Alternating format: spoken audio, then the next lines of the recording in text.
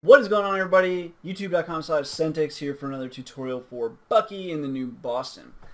Today what we're going to be doing is giving ourselves a bit of an intro to OpenGL and using PyOpenGL so we can use OpenGL with Python. So to get, first of all, to do this, you're going to need PyOpenGL. So to get that, bring over OpenGL here. So this is the official PyOpenGL website. And then here, it just basically says that you can use this with a bunch of GUI libraries with Python, including, and then all of these. And we're going to be using it with Pygame. So we have that. We know that that's all set. We have Python 3.3, hopefully. And I'm actually on Python 3.4, and it works, so that's good. So to get it, come down here to the downloading and installing it. We want just simple PyOpenGL. Go ahead and click on that, and then basically these are your standard bindings. If you're on Windows, either you can install this here and use the typical setup.py installation.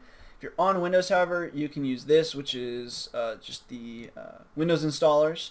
And they basically have the Windows installers for all of your versions of Python and different versions of PyOpenGL. Be careful and don't click on the accelerate one unless you want accelerate, but you're going to need PyOpenGL first. So for you, if you're on 64-bit, you would want this one, and if you're on a 32-bit, you would want this one. So once you have those, you should be able to do the following. You should be able to say from OpenGL.gl import asterisk, and when you hit save and run, you'll wait for it, apparently forever, and you shouldn't have an error. If you have an error, you need to go back to the installation and figure out what the heck happened. So with that, let me go ahead and minimize this and basically all this stuff, and we'll leave that line here. So so as I explained in the previous video, OpenGL is like a 3D graphics engine, so to speak. So what it's going to allow us to do is make both 2D but also 3D code and do it very efficiently. And what OpenGL does for us too is it utilizes a lot of things that you probably have no idea about, like the need to match your monitor's refresh rate and all this nastiness.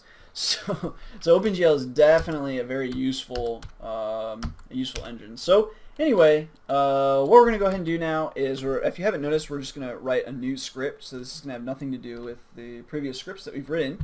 So save those if you want, and then start clean. And let's go ahead and get started. So we're using this with Pygame, so we're going to go ahead and import Pygame. And then we're also going to do from pygame.locals import basically everything. This just allows us to use all of the typical Pygame commands without having to type pygame dot. Then we have from OpenGL.gl import everything. And basically what this is this is just your standard OpenGL functions. So if you are not familiar with typical OpenGL, let's see, go to simplegoogle.com here and just type in OpenGL documentation, and then head over here, and this has all the documentation you could possibly want. And the other thing that you can do is, for example, I guess I'll show you when we get there, but basically if you're not sure what like a certain function might do, you can just Google that function and you'll find yourself on the OpenGL documentation page, and it tells you exactly what that function does. So anyway, from OpenGL.gl import everything. Again, just your typical OpenGL functions. And then we're also going to do from OpenGL.glu, mind the caps, import everything. And this is more advanced OpenGL functions, especially like some of the newer ones you'll find are going on here. Anyway, oh, and then also I just should mention OpenGL is, I believe, completely backwards compatible. So everything that used to work still works. It just might not be the best or the industry standard. Actually, it probably is the industry standard. Since it is fully backwards compatible, a lot of people don't move forward. But with OpenGL, you'll find that there are a lot of outdated things, like some things that used to be required, but they're not required anymore. And then there's also like some things that are just like there almost as like standard or something, And then there's some things that are new that you can do that you probably don't understand, because like if you knew the old way that OpenGL worked and you looked at the new way, you'd be like, well, I don't even understand. And then if you're taught the new way, you're probably looking at the old legacy OpenGL and you're like, what is the purpose? You know, that kind of stuff. So just keep that in mind, that if you're looking at examples of OpenGL, just understand that that might be really old stuff, and you might be trying to compare it to like what you know how to do today. Even in my code that I'm going to show you here, especially depending on when you're watching this, some of this is legacy, some of this is newer stuff, and so you just have to kind of keep this in mind. So that's that.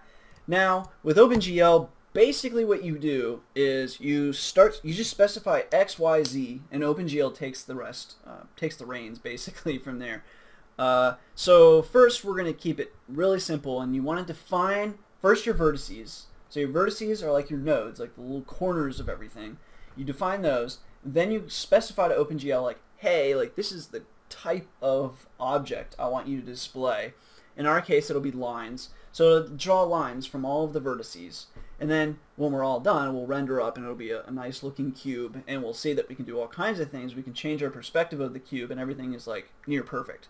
So, anyways, you want to define your vertices next. So we'll go ahead and do that in the next video, since that's kind of a longer topic as well. But it's kind of like the nodes that we defined, but a little more complex. So anyways, stay tuned for that. Thanks for watching.